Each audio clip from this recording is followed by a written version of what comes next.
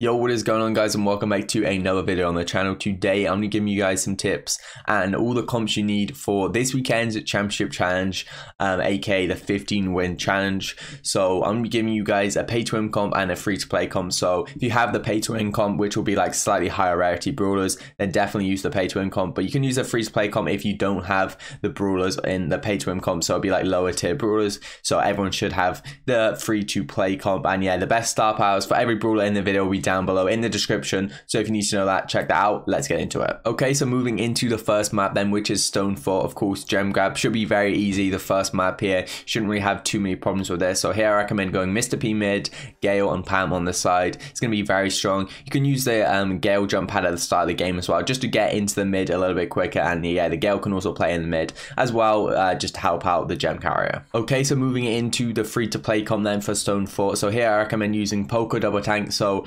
Poco, Rosa definitely, and then you can play Jackie or Frank. They're both very good here. And yeah, you can just basically play Poco mid and then Rosa and also Frank in the mid. Obviously Poco picking up the gems, and yeah, you can just heal the Frank and the Rosa, and it's pretty easy to get wins in this map. Okay, so moving into the second map then, which is going to be Bounty on Snake Prairie. So here I recommend using Bo, Tara, Brock as the main kind of pay to win comp, just because Tara is a little bit difficult to get because she is a mythic rarity. So here, Bo left or left or right, whichever lane you spawn, and then Tara the other lane.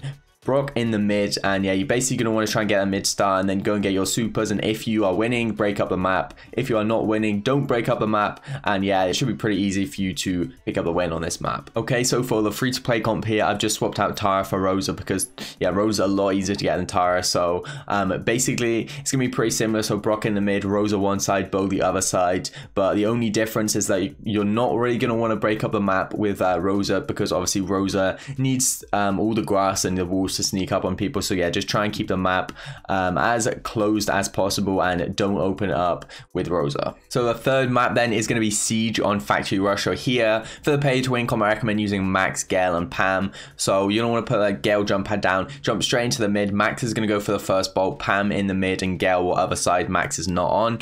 So this comp's really about control. You're not going to be able to get that much damage off the offense, so make sure to just stay alive and keep control of the mid. So for the free to play comp here, I recommend using Barley, Brock and Pam. So Pam should be going in the mid, Brock on the lane and Barley on the other lane. So here you actually have really good like pushes, because you have the Barley and the Brock, which can do a ton of damage on the Ike. So you can definitely one push here, and yeah, you can definitely get a lot of damage. So make sure you try and get the first bot or just whatever bot you can, because you can do a ton of damage with any kind of push you get. Okay, so moving into the fourth map now, which is going to be Heist on Hot Potato. So here you should be using Max, Gale and Rico. So Rico go on the right or the left, and then Max on the right or the left as well, whichever side Rico is not on. And yeah, just try and do this where you spawn, because it's going to make sure you get there quicker. Gale in the mid. This comp's really about control, which means you're focusing on killing the enemies rather than damage on the enemy safe. But yeah, definitely still get damage when you can, but mainly try and focus on control. Okay, so for the free to play comp then on Hot Potato, you should be using Darryl, Rico and Brock. So Brock in the mid, Rico on the left and Darryl on the right.